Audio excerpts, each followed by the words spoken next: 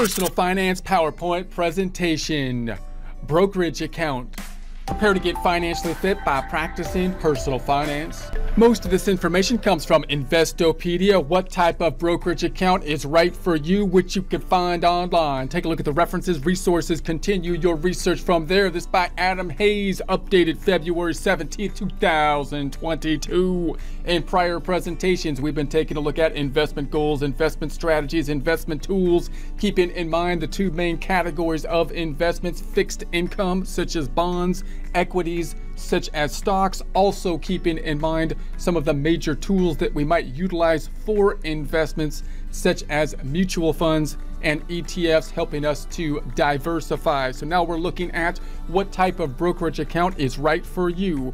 A broker, also known as a brokerage, is a company that connects buyers and sellers of investment vehicles like stocks and bonds. A brokerage account is often where investors keep assets. In general, there are three types to choose from. Which type you choose is a matter of your needs and preferences. So we got the quick history of the brokerages to get some background, some understanding of them. Before the middle of the 20th century, access to stock and bond markets was restricted to those with enough money to invest and use a human broker's services. So notice, if we think about the companies themselves, having a separate legal entity was a huge kind of innovation to help grow companies and generate capital. Then the creation, or the idea of having stocks or breaking out the ownership into uniform units also made it a little bit easier for thinking about buying and selling stocks. Putting those stocks, say, on an exchange helped give more transparency to the stocks that could be basically traded at that point in time as well. So notice, as the exchanges became more efficient and more tools were put in place, such as mutual funds and ETFs, for example, that gives a lot more access to individual investors who are not, professional traders or do not have enough money to, say, hire a professional investor acting on their behalf. And they can take smaller amounts of money, for example, and still have some diversification within the market. So these have been huge innovations for both benefiting the companies themselves, generating more capital for more people, getting more money, more investment, and for individuals who can now invest at an affordable rate, even with a little amount that they need to invest with. So in the 1970s and 1980s, quote, discount, end quote, brokerage firms such as Vanguard and Charles Schwab emerged. They were willing to take on less affluent clientele because their business models were designed around investor volume. So at that point in time, now you've got these tools, Charles Schwab and Vanguard, that are making it more affordable and targeting this huge market of people that could invest but can't do so with the larger dollar amounts. Therefore, they're going to make money on the volume, of course, of the trades or the people investing. So online brokerages such as E-Trade, Forex.com, and Ameritrade, now TD Ameritrade, under Charles Schwab, flourished as they seized the opportunity created by the internet at the turn of the century. So clearly, if we got more connectivity, then that's gonna, these platforms are gonna allow us to basically connect people of both sides of the transaction. We've seen that in all kinds of places, right? These platforms are now able, like the Silk Road, to connect buyers and sellers, which should increase prosperity all around. So new technology reduces costs and allows them to extend the discount brokerage model by reducing commissions and minimum balances. The risk of self-direct investing. Online brokerage accounts brought about the self-direct investor. The investor conducts investment research and chooses which stocks and bonds to buy for their portfolio. So now, of course, you've got individuals that are, if you're good at being self-reliant with these kind of tools and doing your own research, these tools are great. But of course, now you have less basically professional guidance to some degree, and you're utilizing some of these tools. Again, some of these tools can still kind of give you access in other ways, such as purchasing mutual funds and ETFs, or possibly index funds that are going to help to pool and manage those kind of funds. But in any case, in addition, a new development over the past few years has been the advent of the robo-advisor. These automated software platforms, often available as mobile apps, take care of nearly all your investment decisions at reduced costs. Arguably the first robo-advisor and first to offer cryptocurrency portfolios, Betterment launched in 2010 after the Great Recession. So since then, robo-advising has seen exponential growth in adoption and a flurry of startups and existing brokerages adding a robo-advisor arm. Human brokers and financial advisors. So you've got the human touch here on the human side. Some people prefer to have a human handle their finances. So clearly, often a lot of people are going to say, hey, I would like to talk to an actual human being here about my finances. Of course, doing so means that if you got that personal advice, you're typically going to be paying for the personal advice. So you want to make sure that the pros and the cons are weighed. So if this is you, then a traditional advisor may be a better fit than a robo-advisor. Note that the robo-advisor and some of these mutual funds that maybe are targeted for things like retirement, helping you to kind of automatically balance your portfolio, for example.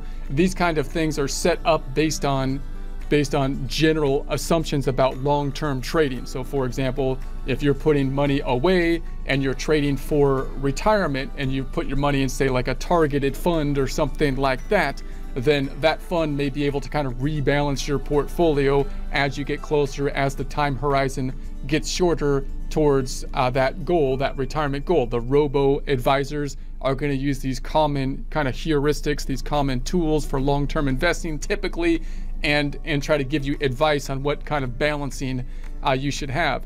Now, those are usually the same kind of tools that human advisors are going to be based on as well, but of course a human advisor can expand on it and possibly explain it in a more sufficient manner. But there's a question as to whether a human advisor, someone managing the portfolio, could beat, say, a robo-advisor or a targeted mutual fund over the long run, and do so in such a way that they also clear the added costs related to that advice, right? So that's the question oftentimes. Human brokers and financial advisors have been around since the beginning of modern stock markets, and they're carved out space in today's competitive landscape by catering to investors with a high net worth or those who prefer human interaction.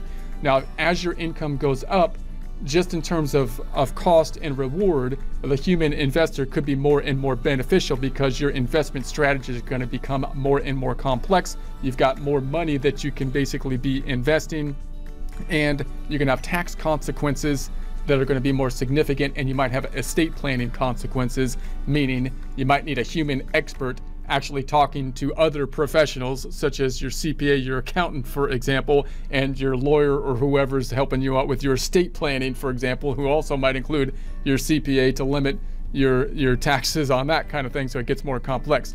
Good financial advisors build and monitor investment portfolios and offer advice in many aspects of their clients' financial lives. They also provide auxiliary services such as insurance, estate planning, accounting service, and lines of credit. Customers of these brokers can expect to pay 1% or more of their assets under management to advisors. Sometimes they may pay up to $50 per trade for individual transactions. Many advisors claim that these fees are well worth the extra value they bring, such as picking stocks for their clients' portfolios, accessing unique products, and offering or building comprehensive financial plans. When comparing brokerages, pay attention to what the advisor is telling you. The brokerage may require them to push pre-packaged investment funds or financial plans. If this is the case, make sure you ask about building a plan that fits your needs. So clearly the brokerage, is going to basically be using, you would think, the same kind of heuristics that like a robo-advisor would basically kind of use, but try to tailor it to your particular needs. So also pay attention to fees. If they're charging more than 1%, ask why and judge for yourself whether the extra cost is worth it.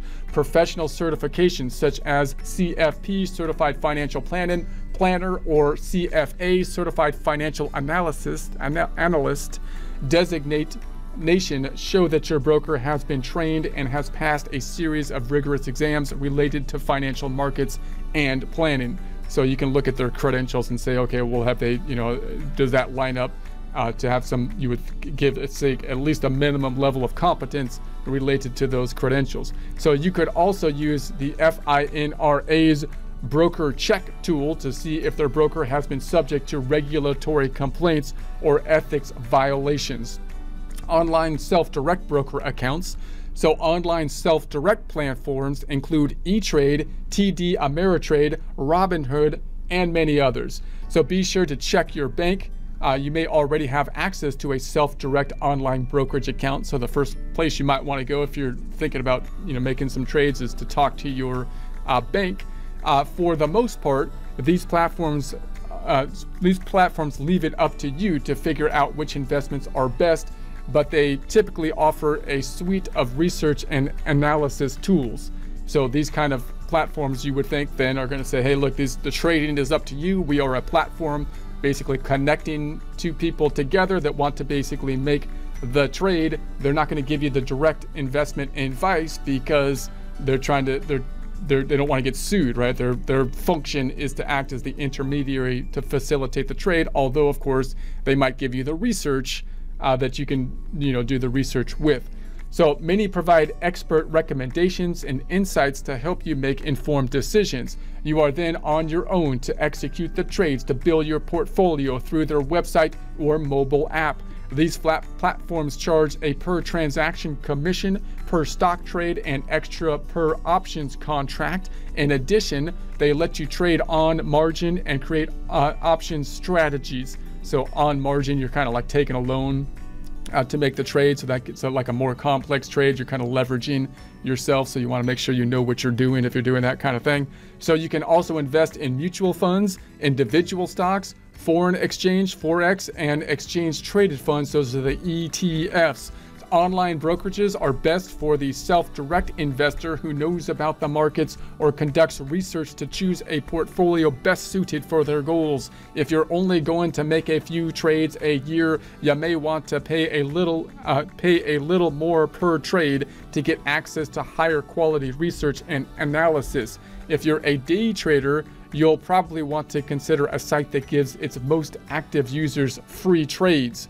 We got the robo-advisors. The robo-advisors automate investing and use technology to manage your portfolio. Since Betterment launched in 2010, there has been a proliferation in startups and existing financial companies offering this algorithmic trading service. Unlike the trading algorithms that power the high-frequency trading, those HFT, desk at hedge funds and banks, robo-advisors are likely to put your money to work using low-cost indexed ETFs. So the index funds are kind of tied to the average kind of funds. That's how we get an idea of the feel of different sectors. They have the indexes are kind of like trying to average by sector. So in fact, the convergence of ultra-low fee ETFs with low-cost technology solutions available on mobile platforms make robo-advising possible. Before robo-advisors, if you had only a few $100 or $1,000 to invest, you'd have to go online to a self-direct platform. Now you can put $200 or $2,000 to work without having to conduct any investment research, pick any individual stock, or worry about rebalancing your portfolio. Algorithmic-based robo-advisors aim to place you in an efficient and diversified passive portfolio. Many of these platforms will even tax optimize your portfolios with tax loss harvesting, or a process by which an investor sells losing positions to offset the capital gains generated by winning positions. So in other words, you're going to use kind of this automated type of system to help kind of optimize your portfolios, possibly with the use rather than managed funds like index funds and mutual funds. Mutual funds and ETFs, they're going to use those average funds, and they may even be able to help out with like those more complex strategies, typically of taking tax advantage kind of strategies. If you have capital gains, for example, you might be able to sell some stocks that have a loss to help to cancel out the gains, possibly giving you a good tax strategy. So the algorithms themselves are a proprietary company secret of robo-advisors. Robo-advisors are ideal for a new or young investor who don't have much to invest. These platforms are also suitable for people who are fans of passive investment strategies because your robo-advisor develops a portfolio of indexed ETFs on your behalf.